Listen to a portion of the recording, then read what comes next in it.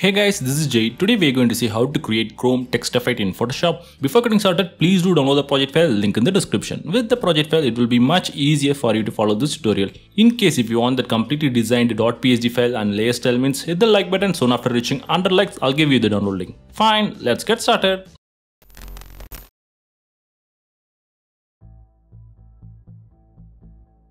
First go to the project file, open the PSD file inside Photoshop. This one is a design ready file, size is 4K. If you want, you can create your own canvas. I have given you the color palette, the colors we are going to use in this design. First, let's create a solid color background. Further, go to the background group, create a layer. Now go to color picker, select black color. Now fill the color. I use the keyboard shortcut Alt Backspace. Next, we're going to add our text. Further, go to the text group, create a layer, go to color picker, select white color. Pick the text tool. The font I'm using is a free font. I'll give link in the description. With size as 730, I'll type in my text content. I'll place it at the center here. Next, we're going to add effects. For that, select layer, right click, blending option. There, first select gradient overlay. There I'm going with mode as normal, opacity as 100. Now click the gradient bar, select the first one. On the left side, I'm going with this color, this one by sampling and selecting the color number 1. Click OK. Next, I'm going to create a new color stop at the center. I'll keep the location as 45. Now I'm going to change the color. I'm going with this second color. Now click OK. Now I'll create another color stop. I'll keep the location as 50. Now I'm going to change the color. I'm going with this white color. Now click OK. Next, on right side, I'm going to change the color. I'm going with this fourth color, this one. Now click OK. I'll keep the location as 40. This one. Fine. Now click OK.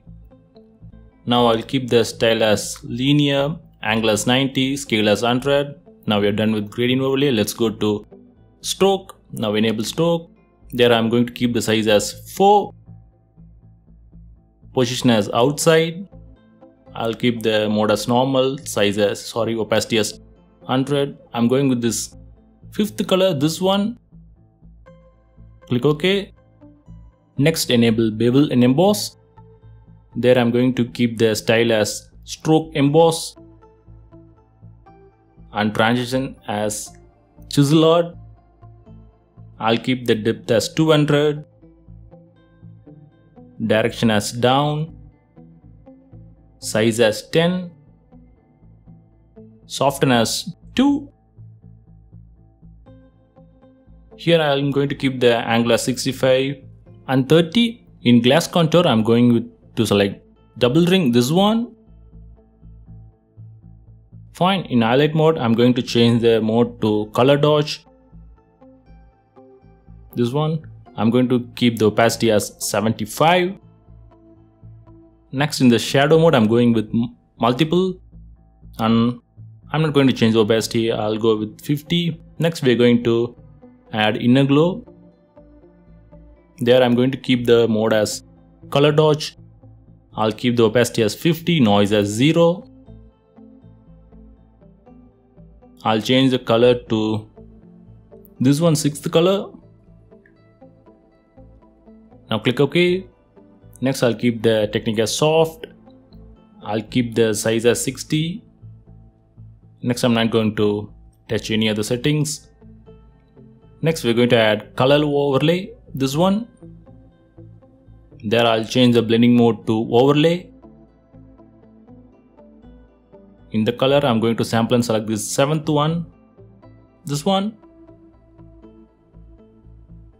Now click OK. Now I'll reduce the opacity down to 30%. Fine. As a final setting, we're going to add drop shadow.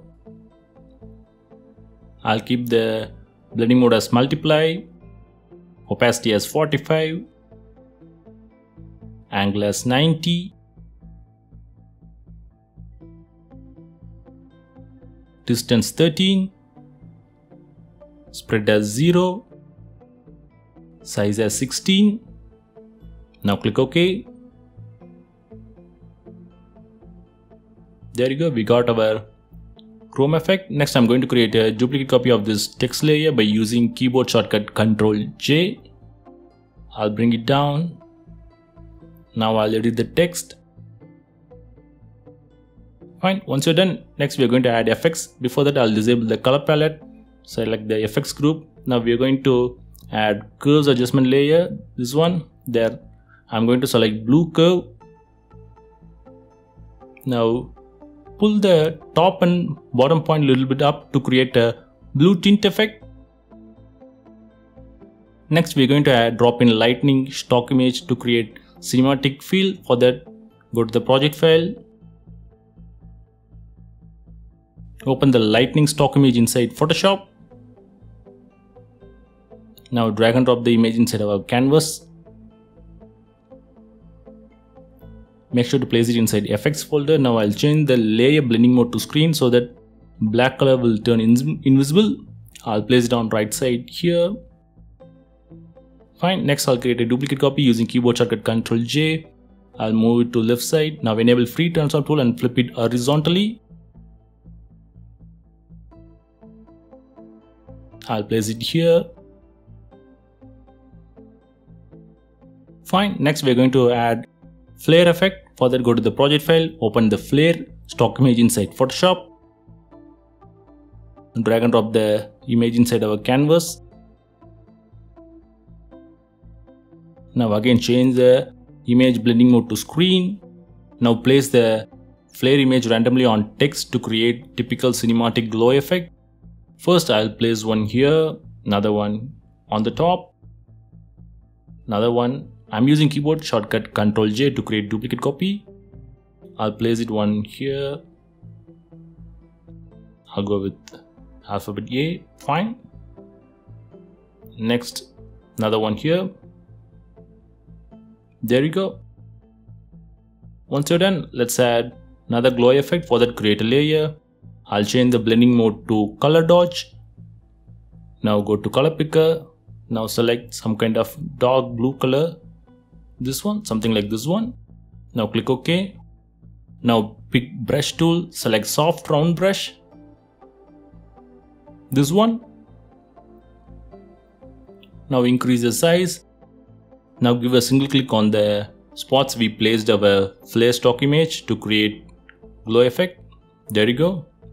Once you're done, now merge all our layer into a single layer by using keyboard shortcut Shift Ctrl Alt E. There you go. Now go to filter, camera raw filter. There I'm going to reduce the temperature a little bit, increase the tint a little bit. Now I'm going to increase the vibrance and saturation to make it a little bit vibrant. Now let's add a little more saturation by increasing the blue color here, and I'll increase the luminance a little bit. As a final step, go to presets. There I'm going to sharpen the image to medium by selecting this option. Now click OK. There you go. Now our chrome text effect is ready. So that's it guys. I hope this video is useful to you. Don't forget to hit the like button for more tutorials, subscribe to my channel, and please do check out my other videos. Thanks for watching. Take care.